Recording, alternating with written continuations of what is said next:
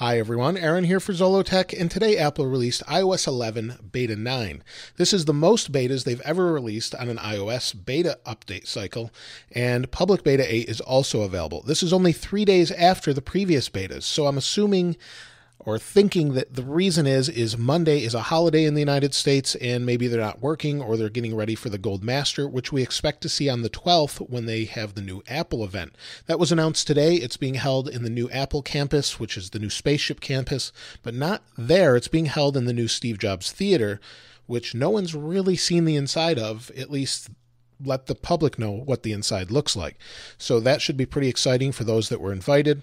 This came in at a very small 40.5 megabytes for me, installed nice and quickly, and let's take a look at the build number. The build is 15A5370A, and this is a longer build number, so it's probably not the Gold Master. Normally they shorten it once it is, and the Gold Master will be available in about a week or so, or two at this point. Now, this update, you're not going to see a whole lot of changes at this point. We're seeing back-end refinements on most issues. So, for example, we had over 120 resolved issues in the notes, and over 60 known issues still exist. So that lets me know that this is probably not updated. They probably haven't updated their notes since the last beta. So that happens sometimes when we get closer to the smaller little updates. They don't tend to update the notes as much, and we don't see a whole lot new. Now, we did see one thing that seems to be fixed, and that's the portrait camera mode. If we go here, I took this picture earlier. If we go in here and hit edit, we can edit the depth effect. And by doing that, you'll see it changes. Some people were seeing no change whatsoever. Other people had no issues. I actually didn't have too many issues with it, but some people were, and that seems to be resolved. There's also been fixes with Bluetooth connectivity. It seems to be a little bit faster for some and actually working for most people. And also, most animations seem to be sped up. Other than this right here, when I go back and forth, animations such as going into folders seem to be a little bit quicker, and there was a little bit of a glitch, but a little bit quicker. But 3D Touch still seems to lag. So if I push on this, there's definitely some lag there that I see.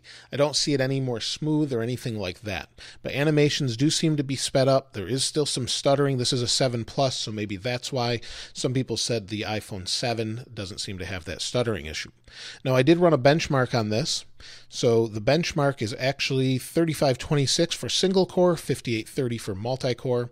Last week was a little bit faster, and this varies from phone to phone. Now, I normally close all apps before I run this, make sure nothing's running. So 3522 for single core score, a little bit faster this time, but slower on the multi-core score for this time for me. That really doesn't mean a whole lot. It's just a kind of a small indicator that things are being tweaked and changed, and it's hard to say exactly what that means unless it's a huge difference. Other than that, CarPlay seems to be okay, although on my time using it today, it wasn't showing anything in the music app. I actually had to unlock the phone manually, go to music, select the music I wanted. Once I selected that music, I was able to then play it, and then it showed up in CarPlay. So there's still some bugs there to work out, and hopefully they resolve these soon. Other than that, there's not a whole lot going on that I can tell, just more refinements. I expect the Gold Master to have the majority of the remaining refinements done, and then the final iOS 11.1 version will be major refinements. That's normally when everything really works out the bugs. So if you're someone that doesn't like bugs, I'd just wait until iOS 11.1 in a few months. Otherwise, it's probably safe to use it for the most part here. They're mostly livable. You don't see too many crashes, things like that. But let me know your experience in the comments below. If you'd like to get your hands on this wallpaper, I'll leave that link in the description below. And if you haven't subscribed already, please subscribe and like. As always, thanks for watching. This is Aaron. I'll see you next time.